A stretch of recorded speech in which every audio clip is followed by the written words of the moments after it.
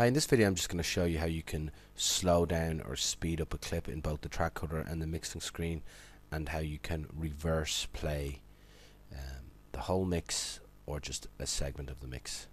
So here I'll just double click on the piece of video that I want to play in. Here it's an athletics race. And here when I click play, you'll see the race.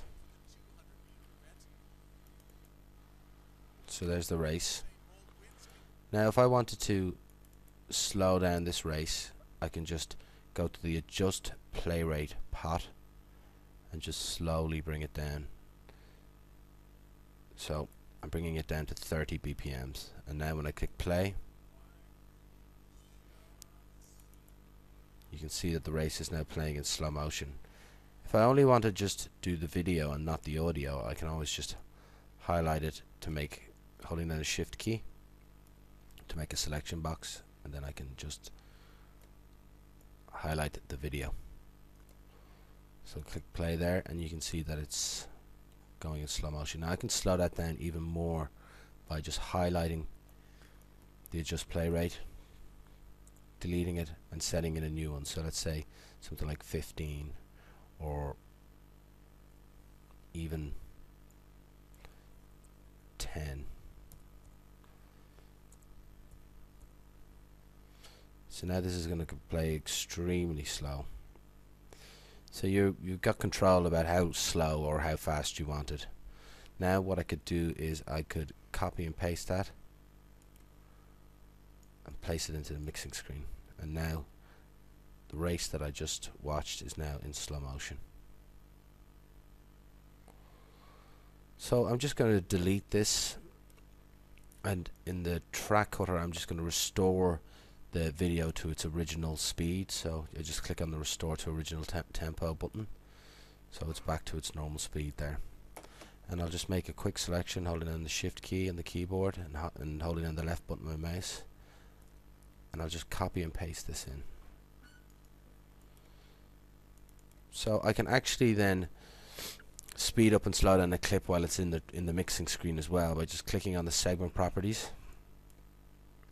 It brings up the segment properties of that clip, and here I've got another adjust rate pot that I can slow down or speed up. So I'm going to speed this up, and again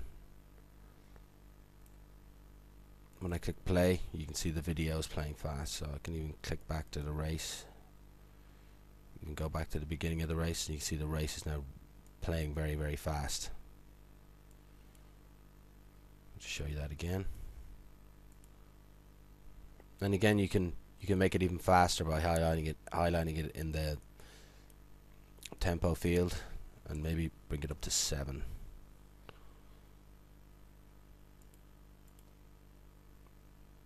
And you can see it's playing very, very fast.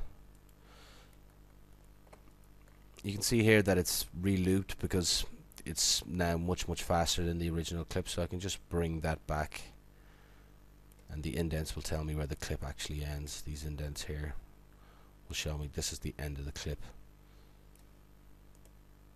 So as you can see now I'm playing the clip in very fast motion.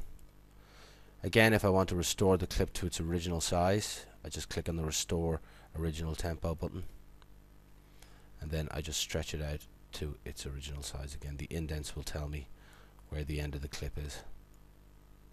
So there we go, and that little red marker there also tells me I'm at the end. So now I want to do something like play the clip in reverse. Again, I'm in the segment properties here, and I can just click on the play in reverse button. Now this video will play in reverse in the mixing screen. So I'll just click play, and you can see there's Usain Bolt running backwards.